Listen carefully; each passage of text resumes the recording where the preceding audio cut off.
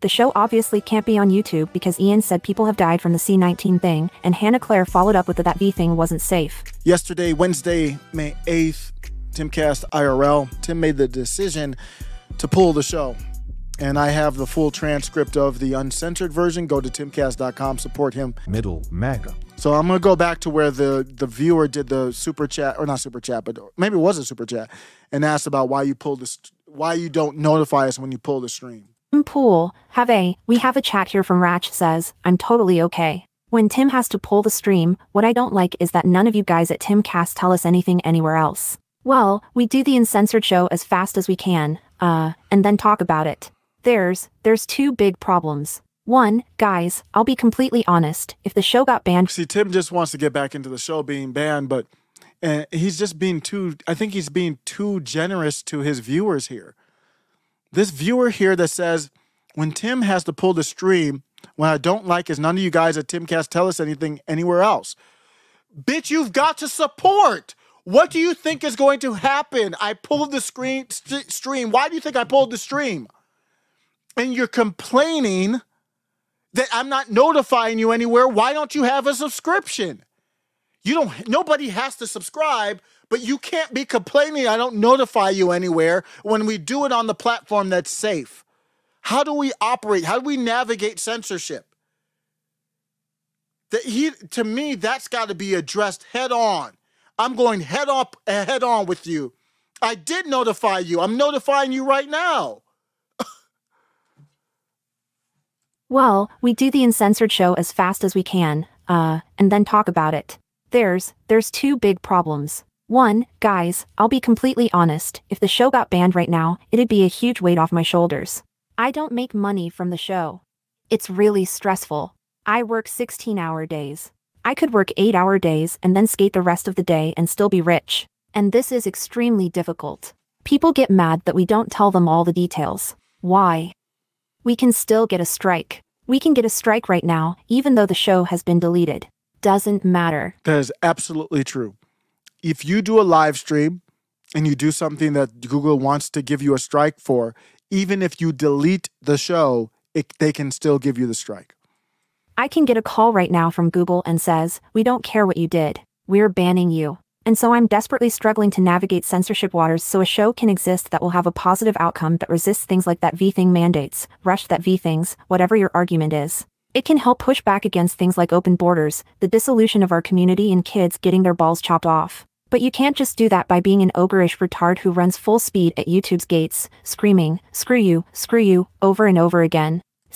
What Tim's saying is, for some reason, there's these people that just don't understand how this thing works, and they criticize Tim for not going up more close to the line and testing the YouTube policies, more kind of like Steven Crowder. And he's like, I can't, that doesn't make sense. What does that accomplish? It accomplishes absolutely nothing. That's what he's talking about right here.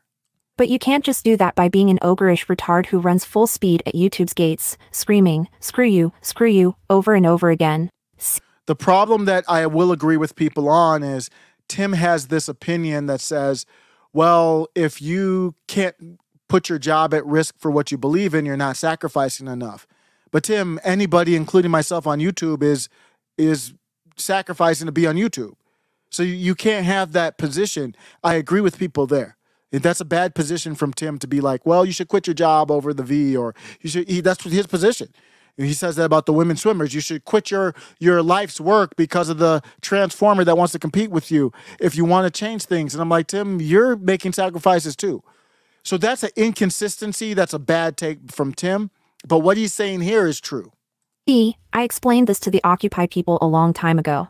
I was like, you guys, you're basically a bunch of like rabble militia storming the Emperor's fortress, and his samurai are chopping you down. You must be like the noble ninja, and dress up like a water bearer, bow your head and sneak in slowly through the back window, and then you dispatch of the Emperor when no one pays attention. But people demand that you unlive yourself and— What Tim is saying is, you've got to adapt like I'm doing. I changed the script here to say V instead of the full word. I changed the script to not say unlive, to say unlive instead of something more harsh. Do I have to? I have no idea, but just in case. And he's saying you've got to do what you've got to do. This is the platform.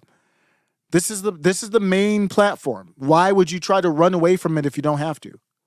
But people demand that you unlive yourself and destroy it because they don't understand. I respect it. I get it. It's very frustrating to not understand exactly what's going on. And that's not what we can do. We've explained it a while ago. If a show gets pulled off YouTube, and then we immediately go on the after show or the uncensored show and say, hey, we got banned because someone said, the N-word or something. Then what happens is Antifa goes to YouTube and says, Timcast IRL just did X, and then YouTube gives us a strike. Then the show gets suspended for— This is where I want to stop. He's going to talk about Daily Wire in a little bit, and I'm going to talk about this in other segments too. We don't know who's going to YouTube and saying Timcast IRL did X. That could be Daily Wire too. And it's not impossible. I'm not accusing them of anything. It could be another competitor. Could be anyone. But it could be Daily Wire too. 7 days, which strips us of our revenue for the month. And the show already operates at relatively thin margins. We could fire a show to people. We've gone over the budget, but it doesn't ultimately make sense to do that. So the reality is Timcast IRL just makes enough money primarily with membership. We've been talking with Rumble and I've talked a little. I'm ready to say this. I've sent me on a few messages and he's responded. I don't want to act like there's anything there. That's a messed up translation. He said, because I watched this, he said, I've sent Elon Musk a few messages and he's responded. That it just didn't do the text, the voice to text properly. He's sent Elon a few messages and he's responded. Pretty big news there. He might have talked about that. I don't watch every uncensored show, but that was the first time I heard that. So he could be looking at doing some Tucker. I don't know if Tucker has a deal or not with them. I don't know. But he sounds like, what's his name from CNN, Don Lemon was trying to get one too. I don't want to act like there's anything there. I've been talking with Rumble quite a bit about a deal. None of them have a deal that's viable. If we stop on YouTube and we do not get the YouTube— So here's the thing then, Tim. If they can't— Okay, I see what's happening. He's saying the deal that they're giving me for Timcast IRL or whatever the deal is, I would still have to trim down. I think what he's saying is I would still have to trim down Timcast IRL to maybe virtual interviews where you're not flying people in first class or and putting up a hotel and all the extra costs that go into it. I think that's what he means. Too bad revenue, the show can't exist. It can be stripped way down. We can eliminate huge portions of the company and fire a bunch of people and operate on in a bare bones way. That is definitely possible. That is definitely something he's considering, in my opinion. If he can't get a deal, he's looking at all the options. Companies all over the country right now are just laying people off. Economy is not what you think it. I mean, if somebody sold you that we're in a good economy, I would go ahead, go get your money back, because that's not what I'm seeing. Middle MAGA.